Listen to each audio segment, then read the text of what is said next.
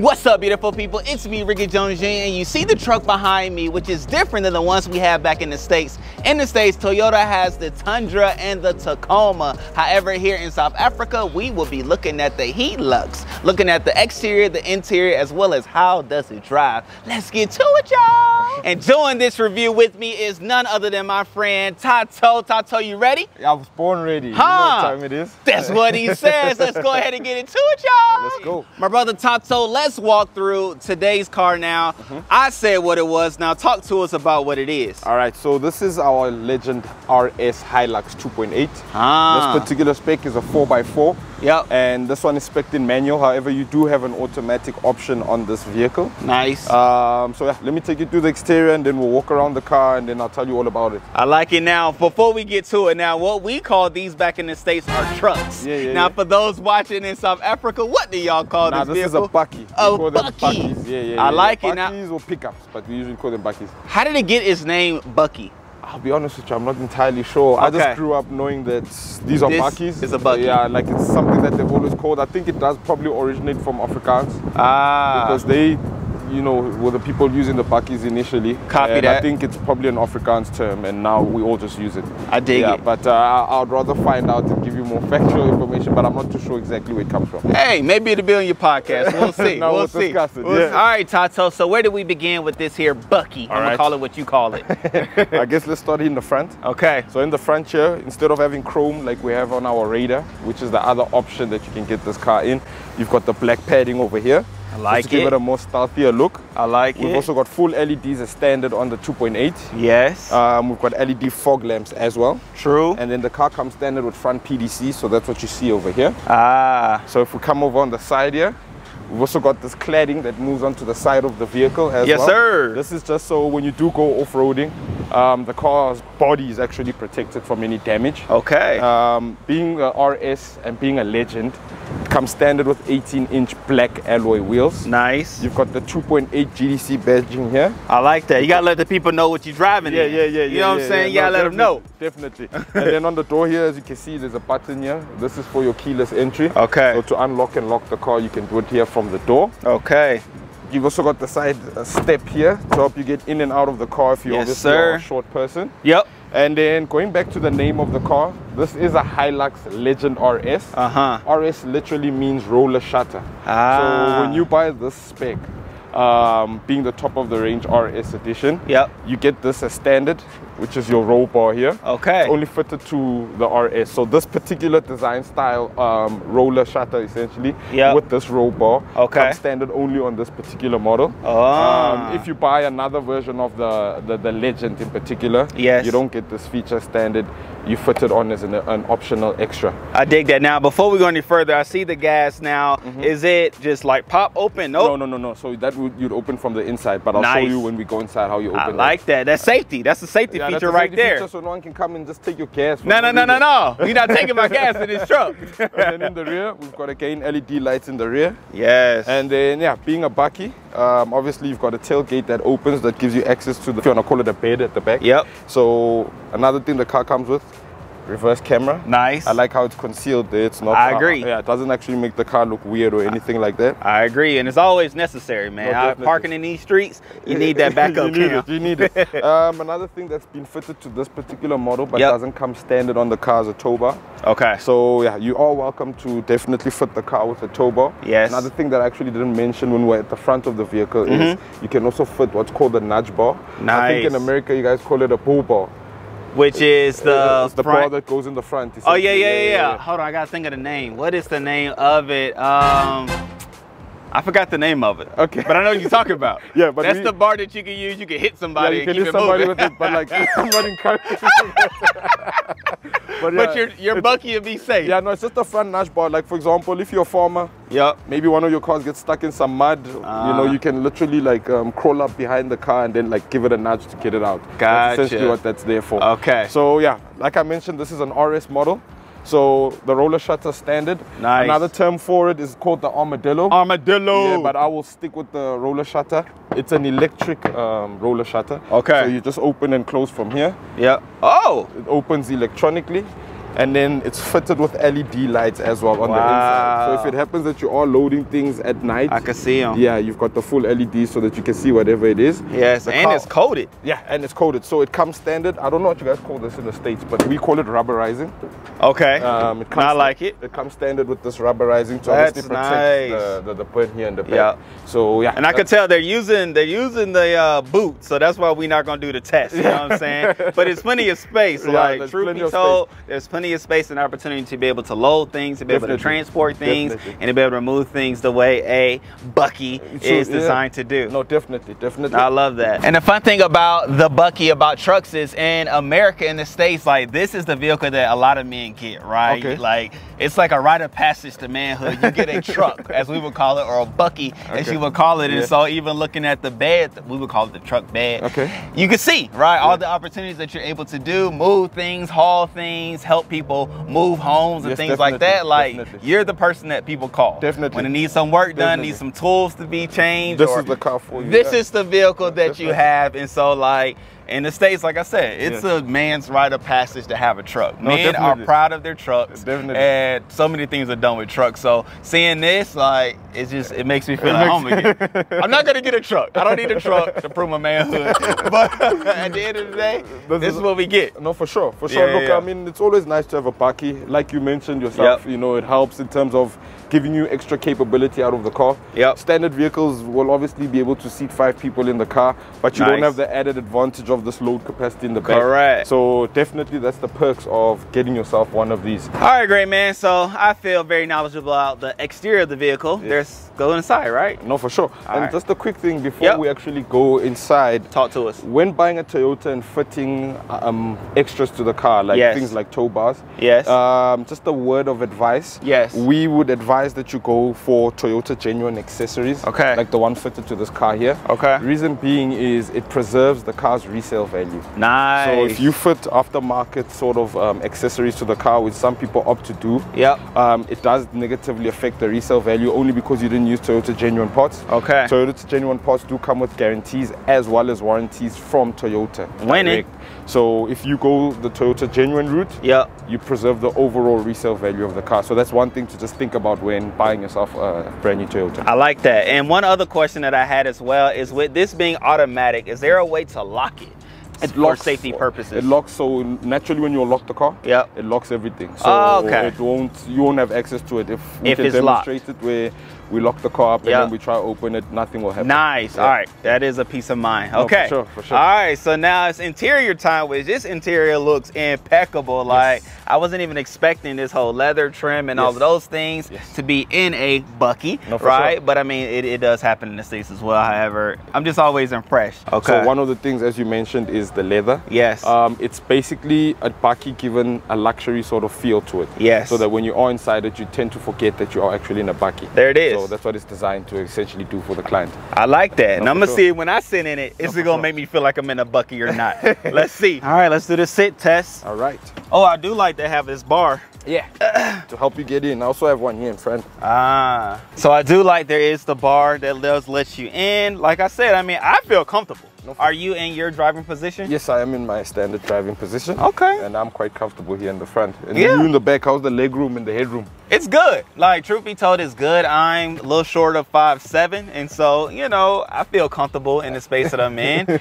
I have plenty of head space. I'm not going anywhere. Unless you get a little bumpy on the ride, then I don't know. It could get a little crazy. But outside of that, like, no, it's what it needs to be. And I feel comfortable. So it passes the legroom test. Plenty of space. So another thing that you get standard in the car is hooks at the back of the seats. I like it. These are for, let's say you go quick grocery shopping and you've got a plastic or two that you need to carry. You can just hook them at the back there. I like You need to put 2 plastics in the bin at the back and then they roll over the place. No. So you just hang them behind the seat there and then you can travel comfortably with your groceries right here in the back. I dig that. Yes, now that's a win. It's a nice convenient feature that they added to the car. True. And I did notice there's some hooks back here as well. Like boom, 2. Yeah, those are hooks for when you want to actually open up the seats. You can rest them there, and then if you need to still hook maybe a jacket or something, you can put them up there. I dig it. And then another thing they put there is a little window at the back as well. So I did notice the window. Yeah, so it doesn't feel too claustrophobic in the back. Nice. At the end of the day, it is a Bucky, so it's like a box shape at the back, just to prevent, you know, people feeling a bit claustrophobic. But that, you know, you can call it a window at the back, but it's also for people who get canopies fitted to the bakkie. Okay. You know, sometimes here in SA, we do put people in the back of bakkies when we do long distance trips, and they sit in the back. Okay. So that window just allows you to be able to still speak to whoever's in the back. I like it. I like it. So also in the back seat, I see that they have these cup holders, right? And a nice armrest. So you're able to, you know what I'm saying, do what you need to do with the people that you are going to do it with. It doesn't come with the charger scenarios like in the Ford Runners or the, you know, Toyota Cross. Like, so, you know, keep that in mind. But it's all good. You have what you need outside of that. But let's even go to the front to see what's really going on. All right, my brother. So talk to me about this here front. All right. So being the Legend, we get standard in the car JBL system. Woo!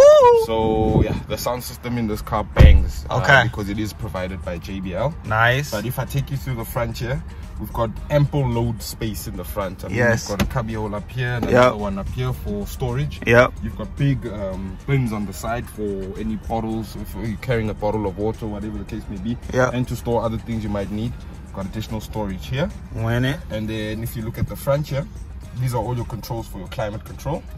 These are your controls for your four-wheel drive system, because this is a 4x4. And then these are additional features for when you are off-roading. For example, to engage the diff lock, to switch off the traction control. It's got a downhill assist control that you can essentially enable, so that when you are off-roading and going down steep hills, it helps you descend safely. Nice. Got a 12-volt socket on either side here. And, all right, and then this is your USB, obviously, to allow you to access the Android Auto as well as the Apple CarPlay. I dig it. And then this being the top of the range, it's fitted with the feature called Toyota Safety Sense. So it's basically a bundle of different features that come standard with the car. One of them is lane departure assist, which you see over here. It's also got collision alert.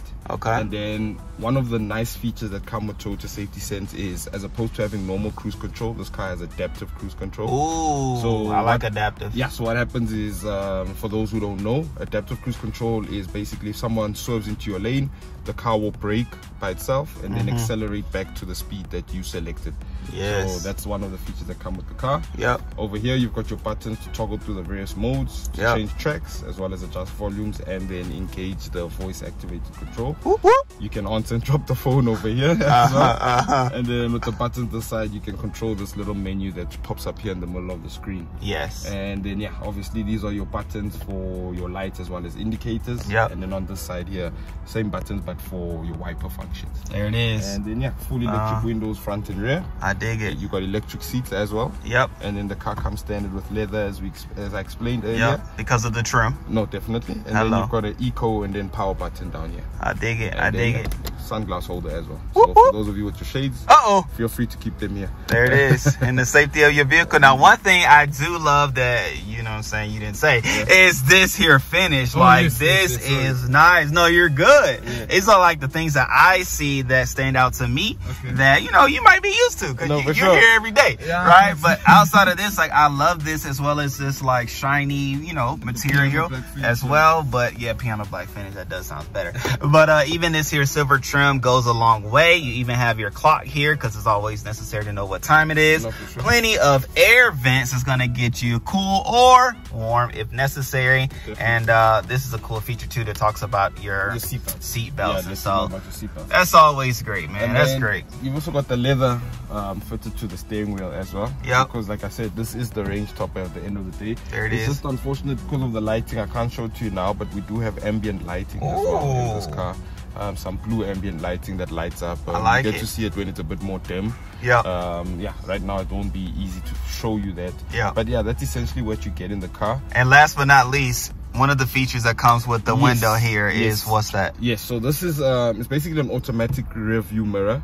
How it works is, if you're driving at night and you've got drivers behind you that are basically dazzling you with, I don't know if dazzling is the correct word, but they basically blinding you. They're blinding you with bright lights. This has the ability to essentially dim that light out by actually dimming the mirror itself, so that it doesn't shine directly into your eyes when you come on, that's a feature right there. Safety first. That's a very nice feature. Nice feature. And so in all of the various things that you did say, I definitely feel like I have full in-depth view and understanding what's happening in this interior of the car as well as the exterior of the car. Yes. However, it's always great to get the drive, right? And with it being a manual, you will be doing the drive because I have yet to learn how to drive a manual just now, but the day will come. And until then, yeah, man, let's get this drive in. Nah, let's go in. Let's get it, y'all. All right, so out on the road we go. You know what I'm saying? So anything about the drive, the truck that you think needs to be said? So definitely for the manual guys, people who enjoy manuals, this is a nice gearbox to play around with. Okay. But I know most people who buy this car usually go for the automatic spec. It's just unfortunate that I wasn't able to arrange one for today. It's all good. But if you are looking for the manual one, it's definitely engaging in the sense that like the gearbox is not trash. Okay. So, you know, when you're off flicking through the gears, it's a nice experience. Gotcha. Clutch is very soft. Nice. I don't feel like I'm putting in a heavy leg day to drive the car. But some vehicles, it does feel like that. Some vehicles it does feel like that. Yeah, I don't know. It's just the way they configure the clutches on some cars. Nah, I love it. I dig it. And it does have a nice get up and go. No, definitely. And another nice advantage of it is the ground clearance. So if I can demonstrate it, I'll find like a nice hill for us to do it on. Now I want to push the car, but like these guys are driving slow. Oh yeah. But I mean, this ride is smooth. I mean, it is very smooth. Yeah, you can feel it. But that's the benefit of being in a bucky or a truck, as we would say. You definitely do get that ability to be over everything. No, definitely. And hit a bump and keep on ticking. Definitely. And what I like is, I won't lie, the presence of this car. Yes. Like, I do feel like I'm one of the big guys on the road. Yeah. And that's why men get the truck. You know what I'm saying? Like, that's why. It helps to compensate sometimes if necessary, but at the same time, it is a workhorse. Yeah, right? No, definitely. You can definitely be of aid to people. And you know the advantage of buying the single cab as well as the extra cab version of this car is you get tax. You can claim tax from the government. Oh. Because most people, the government actually understands that those are workhorses. Yes. And most people, so like for example, this one. This is a single cab Hilux. It's not a raised body. Right. That's why it's much lower to the ground than this one. Okay. But you can claim tax back from the government if you use that car for work. Okay. So your fuel and stuff. This particular one you can't because it's the double cab. Yes. They just assume that you're using it as a passenger vehicle. Right. But you see. Oh snap! This thing can get up. And I don't. And it was smooth too. Yeah. And I don't have it in power mode. Oh snap! I wasn't expecting this. I was not expecting this. No, it's not a slow car. No. Especially because the manual version has. Yes. I'm speaking under correction. I think it has 450. I'm not entirely sure. Okay. But if you go for the automatic one, that one has 500 Newton meters. Wow. But they both have 150 kilowatts. I don't know how much that is in horsepower. That's okay. But if you times I'll put it on the screen. Yeah, I think if you times that 150 by 1.34, then you'll know how much horsepower the car is delivering. Okay. And so even with this, I definitely can tell it's not noisy. No, you don't really hear the noise from the outside. You're definitely secured, and you know. Because at the end of the day, much as it's a bucky, Toyota positioned it to kind of give you a luxury sort of experience. Yes. So you do all the bucky. The work that comes with having a bucky, but when you're in the actual cabin of the car, you forget that you're in a bucky. No, so very true. Yeah, but I'll be honest with you. So Toyota uses ladder frame suspension in the sense, ladder frame chassis. Sorry. Okay. So how that works is it's literally a chassis, and then they put a body on top. So sometimes I won't lie, you do feel it when you're on a bumpy road. You can feel that the body is not directly connected to the actual chassis itself. Okay. But if you don't notice those nuances when driving a car, I don't think it will be an issue. Because I get to drive a lot of these cars, I can feel that difference. I can feel it. Okay. No, I dig that. But it's a nice feel. Like, if getting a truck is something that you, or bucky, is what you want, like, this is a nice one. But you did say there are multiple different Toyota buckies that you can get. So would you say, like, this is the mid-level as far as, like, size-wise? Nah, this is the big one. This is the big one. Oh, okay. This one, I just what about the Land Cruiser, though? when you talk about the bakkies. Right. The Land Cruiser is not as luxurious. That's the thing. Yeah, the Land Cruiser is very basic. If I'm being honest with you on the inside, the reason why it sits at that price point is because of its off-road capabilities. That bakkie can just do things that this car can't. Off-road, So people, when they buy that car, they buy it knowing what it can do. In terms of its off-road capability. But this one, you buy it because it gives you off-road capabilities. Yes. But it doesn't give it to you at the level of the Land Cruiser 79. But it gives you a lot more luxury, feel than you get out of the other bakkie. Copy. Yeah, but we will do a review definitely on that one. I dig it. Yeah. Oh, this is good. This is good. Y'all let us know what car we should review next. Put it in the comment section below, and we're gonna add it to the list. The list is growing. We see what you have said, and so know that the list is growing with those things. However, fun times, good times ahead as always. And and keep the comments coming. I won't lie. It's very encouraging to see your guys' comments. I think it's one of the reasons why we wake up and do these videos for you guys. It's very much encouraging. And I'm gonna be honest right now and say it's my first time tackle this type of thing where I'm putting out content like this, especially as on a consistent basis. So I definitely appreciate the support coming from the guys watching the video. Please keep watching. Please keep liking. Please comment. Please subscribe. And tell a friend to tell a friend. There it is. He said it best. Get this man 250 likes. Give Thato 250 likes and tell him keep going, brother. Keep going. Now, we even as well, excuse me, in respects of comments, saw somebody say about the podcast. And so, we're going to have to see what my brother going to do. Definitely. And if anything, because I see that there's genuine interest out there for podcasts where we discuss things like this, I'd like you guys to actually just give us an indication as to what you'd like to see and hear from the podcast. So at least if we do tackle that challenge, we're giving you guys what you want. So feel free to let us know what you want us to cover in the podcast so that we make sure that we run through those topics for you. But I appreciate the love and support. I'll keep doing this for you guys. And, let's get to that 100K. Let's get it. Let's get it. Boy, I love this ride. This is a smooth ride. This is a smooth ride. Now I'm enjoying it too. All right, great people. So this was a fun one to do a review on. After driving through it, after seeing the interior, after seeing the exterior, I would rate this vehicle out of 10 as a 8.3. That's fair. I give it an 8.3. Why? Because it has the carrying capabilities. It has the transporting, the help aid that a truck and or a bakkie will give you. But then it also has the power. Right? I was definitely surprised with the power that it delivered and you were able to drive it from, but then also it has a smooth cabin. It was quiet as far as the drive. And I was just excited and ecstatic about being in it, sitting up high. I definitely love sitting up high. And so all of that to say, that's the rating. That's the rating. Anything you would say pertaining to the vehicle? For any client looking for a cross between something functional but luxurious at the same time with a bit of power but efficiency at the same time, I definitely advise you to consider the Legend RS.